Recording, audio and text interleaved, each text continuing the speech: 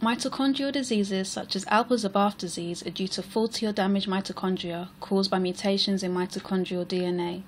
Mitochondria are fundamental in the making of energy, so mutations can cause loss of some functions in the cell, especially those that require a lot of energy, such as muscle cells. These mutations manifest themselves in various symptoms depending on the cells affected, including loss of motor control, muscle weakness, respiratory problems, and cardiac disease. Three-parent IVF combats these diseases by replacing the faulty mitochondria in the cytoplasm of an affected egg with those from a female donor. There are two methods of achieving this: pronuclear transfer and maternal spindle transfer. The first potential method is pronuclear transfer. Eggs and sperm are collected from the mother and father respectively. As in normal IVF, fertilization is carried out in vitro. The pronuclei from the successful embryo, which contains the mother's faulty mitochondria, are removed. The donor egg is also fertilized and the pronuclei are removed and destroyed. The parent's pronuclei are then inserted into the donor's fertilized egg. The second method is maternal spindle transfer. Eggs are taken from the mother but are not initially fertilized. Instead, the spindle group is removed. This is the state of maternal chromosomes when the cell is arrested in metaphase 2 of meiosis. The spindle group is then implanted into a donor egg which has also had its spindle group removed. The egg is fertilized with the father's sperm. In both cases, the eggs are left to develop before inserting them into the mother. The resultant embryo contains a nucleus with the mother and father's DNA as well as healthy mitochondria from the donor DNA. A 100% success rate has not been guaranteed for this novel technique. Experiments conducted on rats generated positive results, but these implications cannot be safely transferred to humans. The technique might not be able to create a live, healthy baby that is genetically related to the parents. However, this technique could eliminate devastating mitochondrial disorders and give a child a long and healthy life. There are other ethical issues to consider too.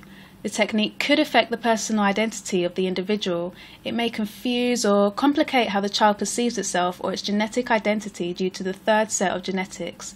However, some people believe mitochondrial DNA has no effect on identity. Mitochondria only contain 35 genes, which is less than 1% of the cell's genetic material. Most people are unaware that mitochondria contain genes or that they're even in our cells in the first place. Therefore, it's unlikely to affect the social perception of the individual. Although some could argue that any amount of genetic material is significant to someone's identity.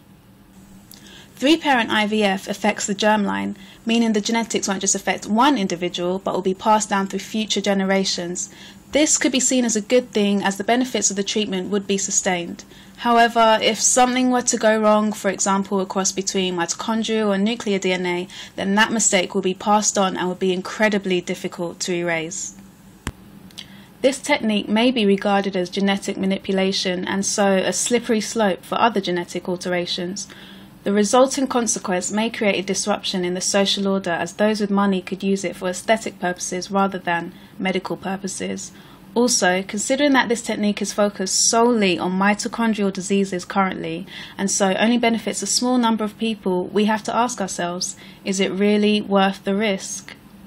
Some people think that it isn't our place to alter the genetics, and we shouldn't interfere with nature. After all, diseases are part of our innate fatality as human beings. Treatments such as this may be seen as striving for human perfection.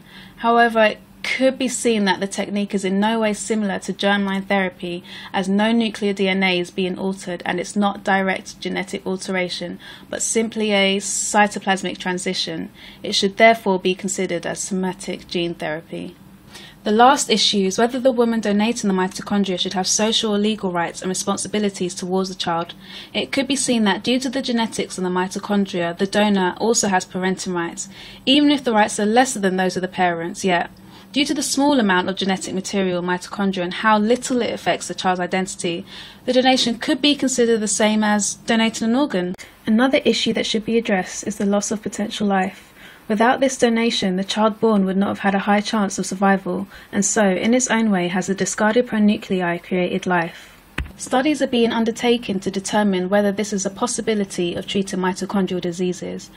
A report by the Nuffield Council has now deemed this treatment ethically okay, however it is still illegal to use in patients in the UK until the safety and the success of this treatment has been confirmed. Until babies are born using this method, side effects will not be seen for generations and it's difficult to say what the exact outcome will be.